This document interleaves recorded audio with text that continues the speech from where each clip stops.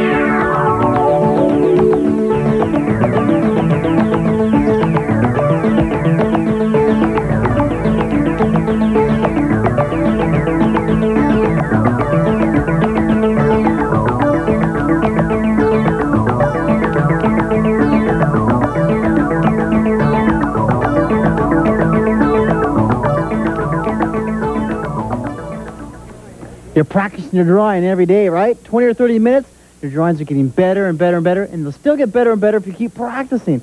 Look here in the Secret City Gallery, I have some Cindy the Dragon sketches that our club members did. This first Cindy the Dragon's done by Betsy Jablonski. Look at the nice shading and the contour. Look at that delightful flame with the cloud of smoke coming out of the nose and the eye. Neat drawing, Betsy. Good job. Let's look at another drawing. Look at this. This is nice and colored in. This is done by Cindy Kahn, our club member. She used yellow and red and blue and white. She has Cindy the Dragon holding a pen and getting ready to do a sketch. Can you see where Cindy the Dragon overlapped leg is? Look at the leg. Can you see where the leg is overlapping over the body? Can you see where she used a surface? Cindy Kahn used surface on this drawing. Can you see size? Can you pick out size? You see on the ribbon on the head? Did you get lots of ideas from Metaman with his faces? Well, you could draw those faces in your secret cities, and you could put little inhabitants or creatures inside of your secret city buildings or in your secret forests. Right now, I'm putting some creatures in my secret forest up here on the planetscape. I'm putting some silhouettes of Unibears up here. I'm drawing in with my pencil the sketch of the Unibear's head, and there's Unibear's horn. Here's his hand waving to everybody. And then I'll take my black pen and show you how distant Unibear will look because I'm using silhouette. Now, it takes a lot of guts to take your pen and to color something in all black after you took the time to draw it in, but sometimes it adds just the right touch to your drawing. Now, by now, since you've been practicing and drawing every day, you've been practicing and drawing every day, right? Well, by now, your skill level is getting really, really good, and so these silhouettes will really enhance your drawing and make these objects look like they're really sitting far back in the distance. I'm going to draw Unibear's ears, and look at he's waving, and his other side of his hand is holding on to the tree over here, so you can see his hands wrapped around the side of the tree. And I think I'll draw another Unibear silhouetted. I use my pencil first, so I make sure I get a perfect proportion. There's his body, and then there's his horn, and he's walking through the forest. There's his arm. I just kind of roughly sketch it in, and then I draw the horn, the nose right here, and then I color it in. I silhouette it. Now, you know, you can do a black silhouette against a light background like the orange background of the sky of the Secret City mural here, or you can do a white object against a dark background. That's a silhouette too. You can also use color to silhouette. You can do a green silhouette against a blue background or against a yellow background. Any color would look as long as it's a solid shape. It's a silhouette. You get kind of a silhouette back there. Even a silhouette of a tree coming down in front of this Unibear. And another silhouette of another tree post coming down, nice and dark. I already put some other silhouettes here. I think I'll put one more right in the middle to make it look like it's a really thick forest. I can even silhouette some leaves up here. See, silhouette helps all these little spots on your drawing. It's like frosting a cake, huh? Putting all this icing on your cake. Lots of neat ideas for your own Secret City mural. Let's take a